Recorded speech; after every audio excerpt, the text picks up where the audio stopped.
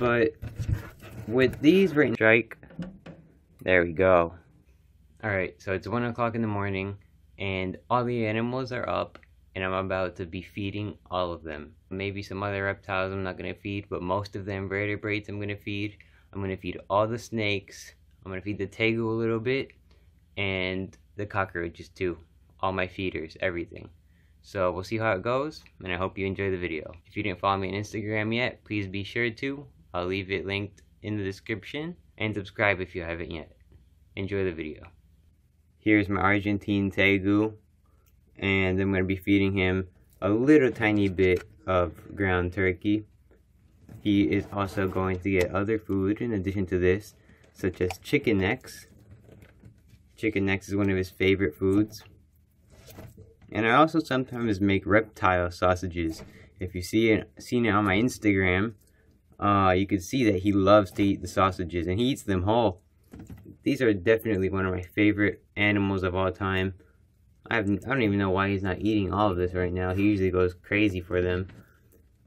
But with these right now, I'm not dusting them with calcium or multivitamins, and that's because he gets all of that from when he eats his sausages. The sausages are what I use to give him all the calcium he needs. Okay, so here is my jungle carpet python, and I'm going to be feeding her a mouse.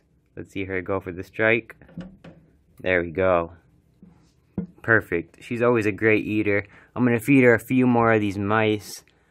And the thing about carpet pythons is that a lot of times they only eat mice for people, and then when they're huge, well, not huge, they get about, I guess I'd say 9 feet max, but when they're about that size, people need to feed them a lot of mice.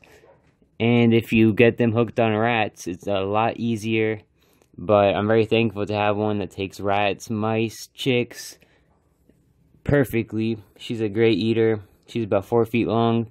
She's 3 years old, and we can see Oscar in the back over there. But yeah, this is a beautiful snake, and I love owning her. Let's move on to the next animal. Alright, so right here we have Mocha, and she is definitely ready to be fed. I'm going to take the big rat over here, put it in her cage right now, and there she goes for the strike. Perfect.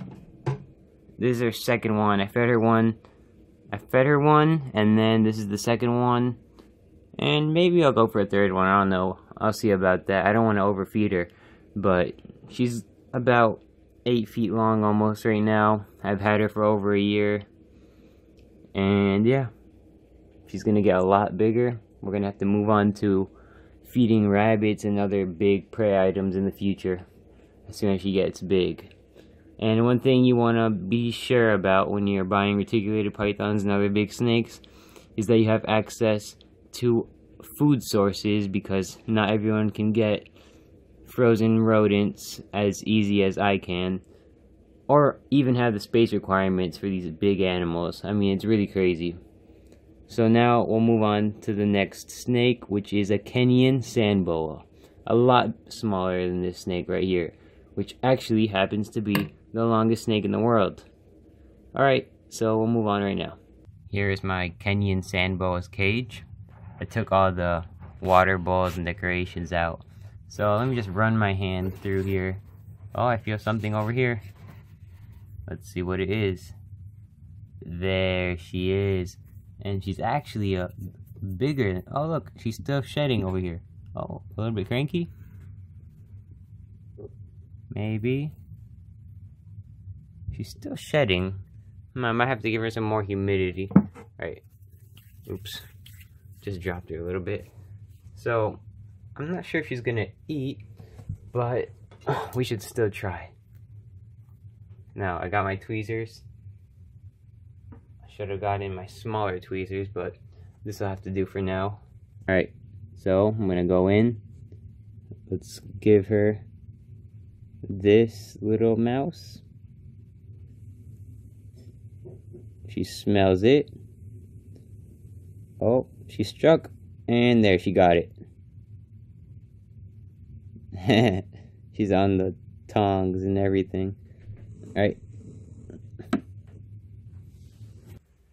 Here's my leopard gecko named Oscar. I'm going to be feeding him some crickets. I just dropped one inside of the cage. But here's another one. See if he's hungry. And no, I think he's a little bit scared. I might just have to let them go inside of his cage. He gets crickets, superworms, dubia roaches, and everything is gut loaded, so he's always getting the best. And I'm not covering them in calcium right now because I'm shooting a video, but usually I will give him everything full of calcium and multivitamins. But right now for the video, I guess he's not having it. My other leopard gecko will have it though, and you'll see that he's gonna eat, definitely. Alright, we'll move on to the next gecko. So right here is my other leopard gecko. His name is Tim. Here I've got a cricket, and he's about to eat it. There we go. This is probably the best leopard gecko I could ever ask for, because he eats everything in sight, and immediately, like right there, he took a little bit of time, but usually on normal days, like, see, he's already going after it. He's crazy. Oh, he didn't even eat it. There you go. If it even looks like a bug, he's gonna try to bite it and eat it. Alright, so I'm gonna keep on feeding this guy, and I'll spare you guys the time this takes. We'll move on to some other animals. Mocha's about to be finished swallowing that rat. She still got the tail sticking out of her mouth, but she's about to finish swallowing it. Alright, so for the first tarantula I'm going to be feeding here, I have my H. poker bees, which is the golden blue leg baboon. This is my favorite tarantula. Probably in the same spot as my Pocotheria metallica, my Goody sapphire ornamental tarantula, but there. I actually dropped that cricket. I didn't mean to feed it to him so soon, but I guess she was eager to eat. I'm hoping it's a she. If it's a he, then I'm going to have to buy a female. It's going to be expensive, but I can't wait to breed these. As you can see over there to the right, he just molted. Hopefully she just molted. So maybe I'm going to try to put that under the microscope and try and sex him. But let's move on to another tarantula. I have about 30 tarantulas maybe. I had 100 something. And then I started selling off a bunch of the animals in my collection. And now I'm left with still a lot, but the number is far smaller than it was before. So let's move on to the next one.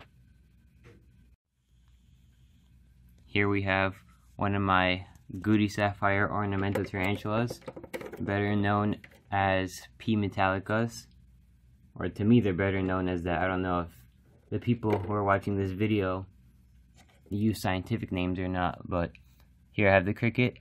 We'll see if she wants to eat. I'm not really sure if she's going to, but let's see. I might just have to leave her in there. Oh, my finger's covering the lens. You know what? I might just leave it in there. Alright, so I'm gonna move on to my other P. metallica. My other one is back there somewhere. I need you guys to keep in mind that I have not sprayed, misted, or watered down any of these cages before I filmed. And that's what I'm gonna do after I film the video. Oh my gosh, she's right there. She almost came out of the cage. But there you can see her beauty. She's probably one of the most beautiful tarantulas I ever owned. And I'm actually going to close this before she comes out, because that would be horrible. Alright, so let's move on to the next one. Alright, so this is one of 3 of my salmon pink bird eater tarantulas. I'm going to go ahead and feed this one right here. All 3 of them are great eaters. I have one adult female, one that's about 5 inches long that just molted, so I'm not going to feed him. And then I have this one, which is my smallest one. I've owned a ton of these spiders, but you can see them in my 2016 April Reptile Room Tour. I had a whole bunch of them, but right now I only have 3, and this is the smallest one I have. So we'll move on to my next spider right now. I'm not sure if she's gonna come out, but here's my Trinidad olive tarantula. Let's drop the cricket in there. Let's see if she reacts. Let's wait a second. Get her to... Oh, she's coming out. There we go. Perfect. Let's zoom in on that. Alright, let's move on to the next one. Alright. Here is one of my Mexican red rum tarantulas. I used to have a ton of these guys, but I just kept one right now. So I'm going to drop the cricket in right now and watch her eat. Oh, there we go. This one definitely needs a cage upgrade.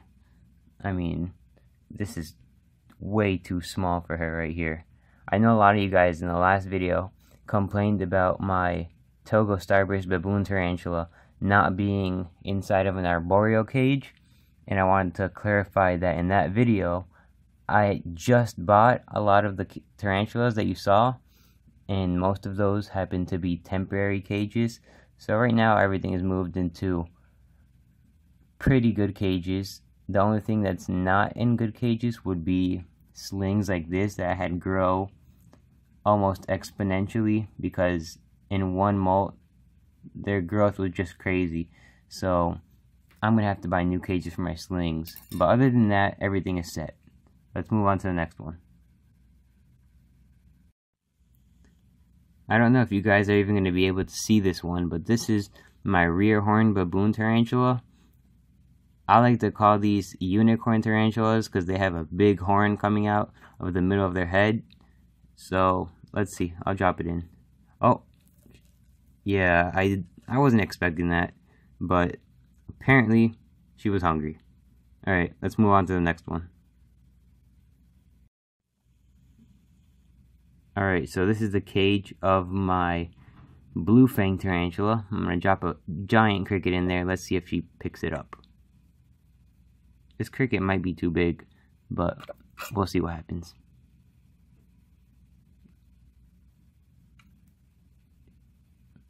I don't even know if she's hungry. Maybe she's in pre-molt. I doubt she's in pre-molt. There's no way she's in pre-molt, because it hasn't been that long since she molted. You know what? I'm going to leave that one in there, but then I'm going to check on it again later, and then I'll take it out just in case. So let's move on to the next one. Alright, so right here I have my Choco Golden tarantula. I'm going to be feeding it this cricket right now.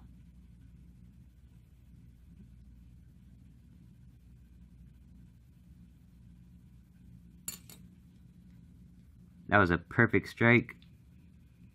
And let's zoom in on that. Perfect. Alright, let's move on to my next tarantula. Alright, so right here I have an orange baboon tarantula. This is one of my orange baboon tarantulas. It's actually my small one.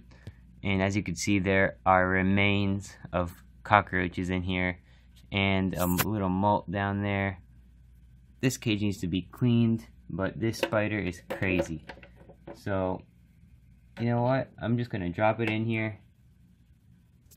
It's not even going to attack because it just waits for its prey. But we'll see what happens. I'll give it a second. If not, then I'll just close it. And you guys will be able to see the next orange baboon tarantula, which is my adult female. But that'll be later on in the video, not quite yet. Alright, I'll go on right now. Here you can see one of my green bottle blue tarantulas. I tried shooting her from a different angle, but the cricket is right there. I dropped it in, but she doesn't seem too hungry right now. Sometimes I just leave it in there, and then she'll go in and pick it up after. But you guys will probably definitely see my other green bottle blue tarantula eat, and that'll come up shortly after this one. Here's my Vietnamese centipede. This has to be the most dangerous animal in my collection right now. I'm actually going to drop a little pinky mouse in there, and it got it right there. Perfect. Nice little strike, pinky mouse. I've seen a lot of people feed it mice. This is the first time I'm actually feeding a tiny little pinky mouse. It's nothing crazy, but usually it gets adult dubia roaches, and that keeps them healthy and full. But this time I tried to switch it up, give him a little mouse. If you take a look in this cage, you can see my cobalt blue tarantula. I'm not going to feed her in this video because she's already been fed, and I just don't feel like taking her out again. But at least you guys get to see her here. If you want to see more pictures of her, check out my Instagram. Same thing is going to go for this salmon pink bird eater I have over here. She just molted. I don't feel like bothering her anymore. The glass is dirty, so it's kind of hard to see her, but I'm not going to be feeding her in this video. This is actually the best shot I can get of my H. maculata Togo starburst baboon in its cage. It's actually living in this cork bark log, and I do have it in an arboreal setup since the last video that a lot of you guys complained about. And it's in there. You can barely see it. So I'm just going to end it right here. Alright, so here's my green bottle blue tarantula. This is the other one I have. It's much bigger than the other one. I hope she doesn't freak out too much and I'm able to get a good shot, but I can't have any promises about that.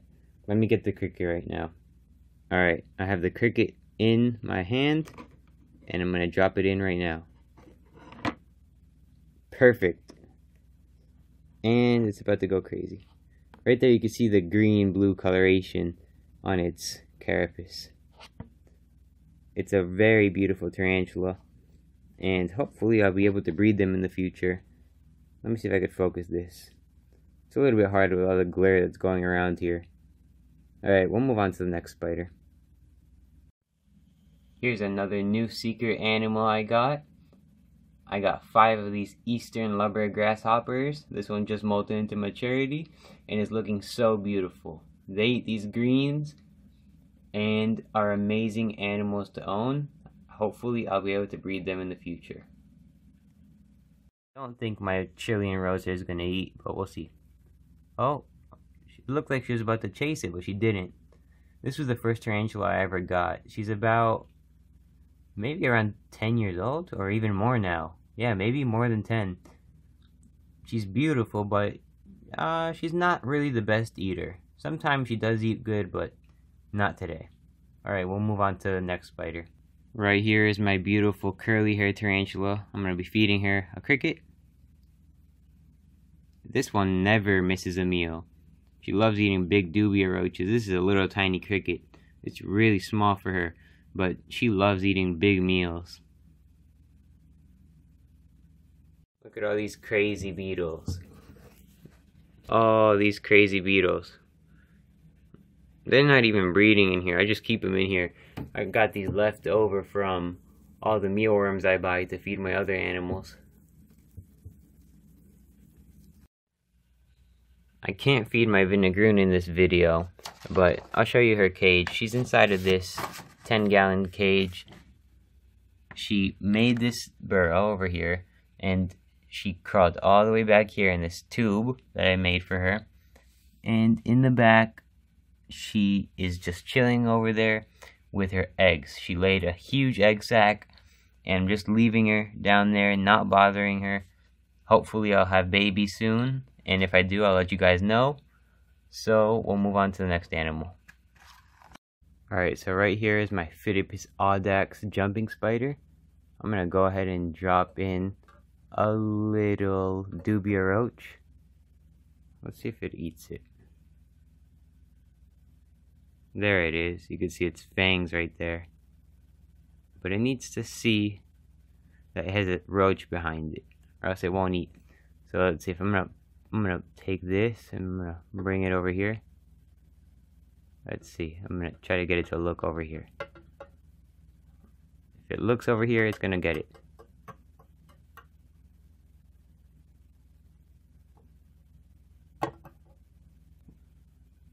Okay, it's almost there.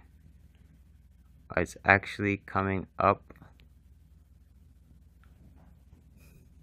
Oh no, it's coming out. Okay, I think it sees it. Let's see if it eats it. It might get confused with one of the dead roaches that's still there.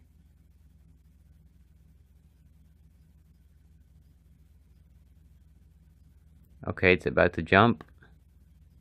It's going down, and it will get it.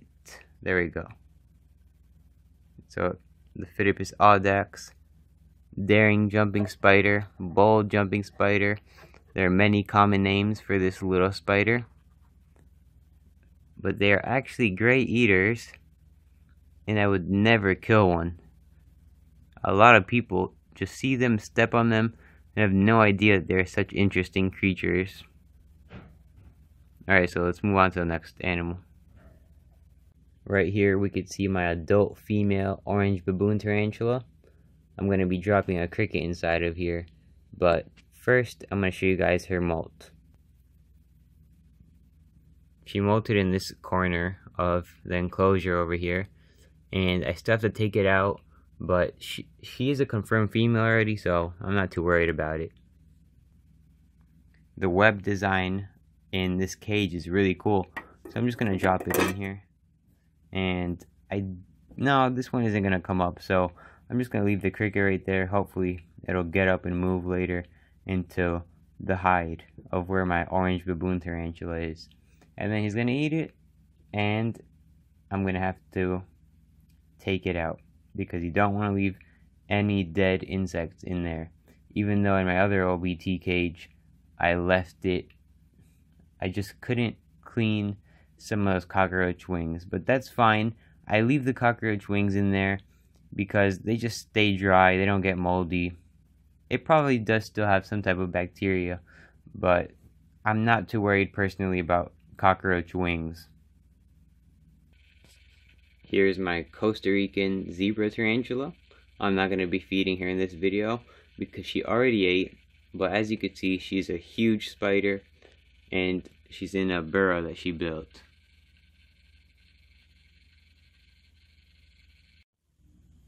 Here's my biggest tarantula right now. My salmon pig bird eater, adult female. This cricket I'm about to give her is nothing. She needs dubia roaches to fill her up, but she still eats everything I put in her cage. Now we'll move on to another spider. Here's my Costa Rican tiger rump tarantula. I don't think she's gonna eat, but we'll see. She might be in pre-molt. This one isn't really a good eater. Let's see. Is she gonna eat? No, she just seems annoyed. Let's see if I can take this out. Alright, I'm gonna go to the next tarantula. Alright, so here's my Texas brown tarantula. Many Texas natives might recognize this spider. It molted. It's been a while since she molted, so it's time to feed. But will it eat? Doesn't look like it. Here, I'll give it a little poke. Oh, yeah. You got it. Alright, let's move on. So here's my flat rock scorpion. She's an adult, gravid, soon to be expecting babies because She's been with the babies for 2 years. Pretty soon, one day, I'm going to come down here to the reptile room, and she's going to have a bunch of babies on her back. Flat rock scorpions are the world's longest scorpion, as far as I know. And then over here, I have my emperor scorpion, which are one of the world's largest scorpions in terms of mass. But this one's a baby. And let's see if I can bring a black light over here. Alright, so it's pretty dark in here, and I'm going to turn on the black light. And as you can see, scorpions glow under ultraviolet light. It's a lot cooler in person, but on the video you can kind of see it. Over here is the emperor scorpion, looking good in ultraviolet light. But I have an emperor scorpion, I have a flat rock scorpion, and then I have a Asian forest scorpion. So those are my 3 scorpions. I'm not going to be feeding them right now because I already fed them, but I just wanted to show you guys them and give you a little update. Alright, so I'm going to go through these fairly quickly, but I'm not going to feed them right now. This is my Mexican fireleg tarantula. She's covered in dirt right now, so she's a little bit ugly, but this is my male, which is surprisingly bigger than my female. I'm not going to be feeding them in this video, as I said before, because I did already feed them. My Mexican red knee has also been fed, but I'll show you her later on. Over here, real quick, I'll show you the Asian forest scorpion I was talking about earlier. And now we'll take out the Mexican red knee.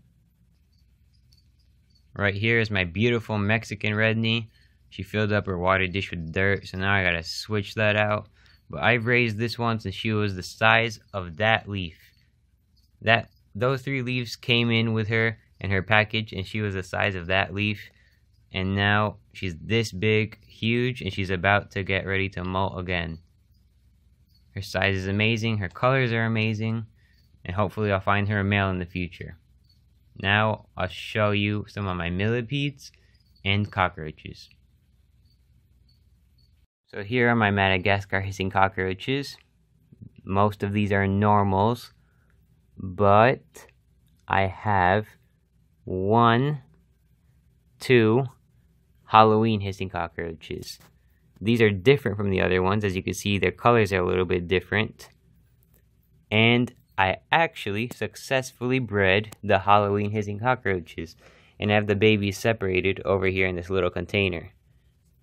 There they are. I've got about 30 babies, probably.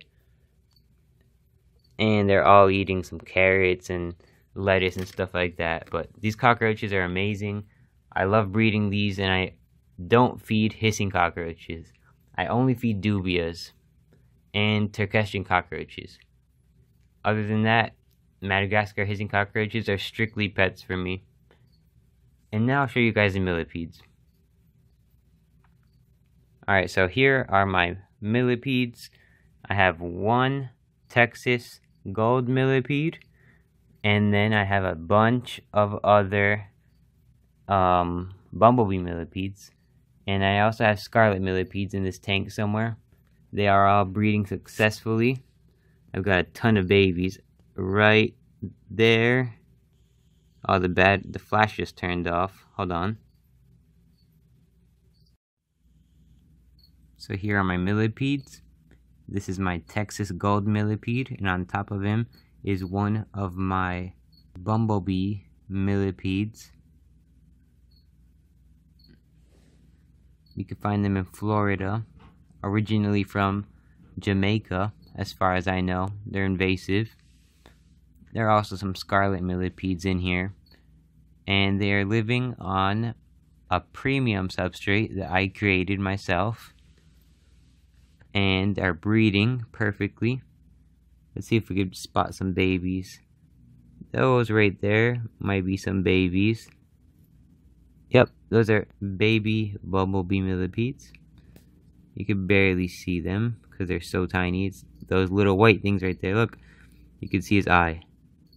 His tiny little eye, and they're right there walking. There's two of them, brothers. And that's what they look like when they're adults. And they take about 2 years to mature to that color. Over here, we could see one that's not so old next to one that's a little bit older.